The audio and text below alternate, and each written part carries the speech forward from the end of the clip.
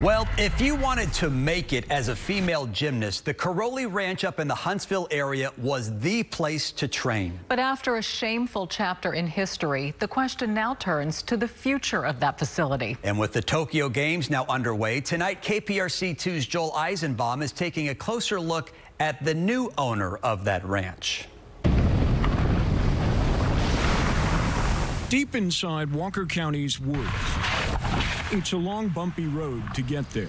In fact, it's hard to believe that for decades, this was the path to Olympic gold.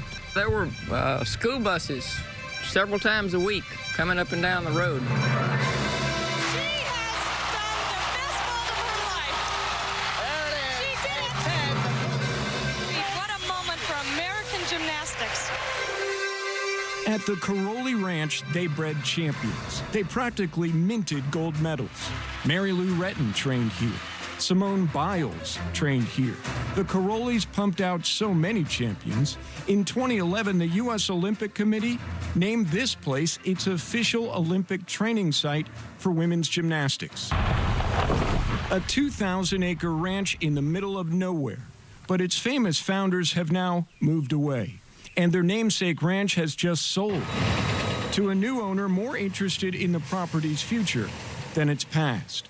And it's a shameful past. This is one of the places where the former team doctor sexually abused elite gymnasts. It is hard to believe that this sprawling, eerily quiet, largely vacant training facility was once the epicenter of U.S. women's gymnastics.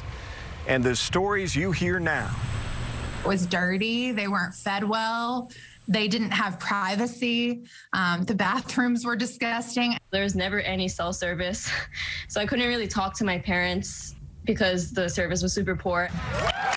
Katie Nakamura, who holds 2 world gymnastics titles, trained at Karolyi Ranch over several summers, starting at age 11.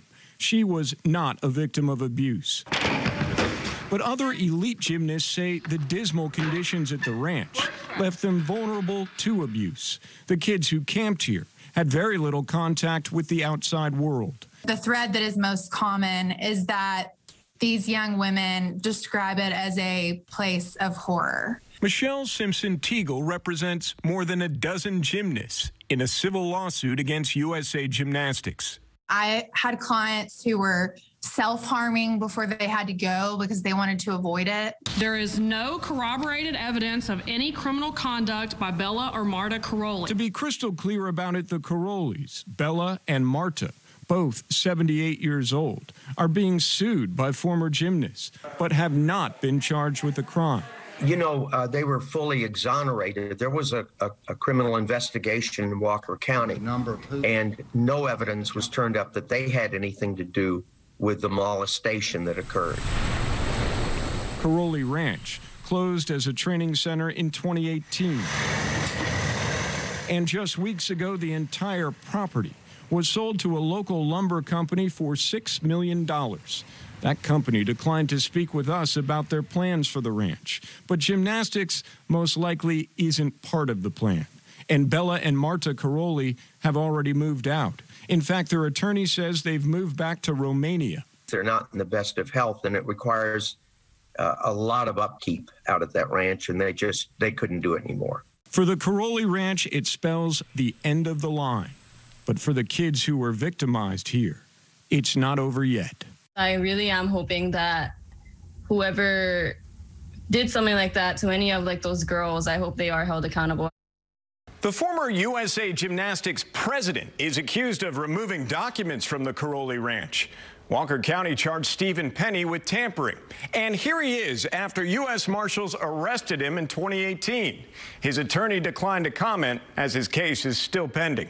Joel Eisenbaum, KPRC 2 News. Thank you.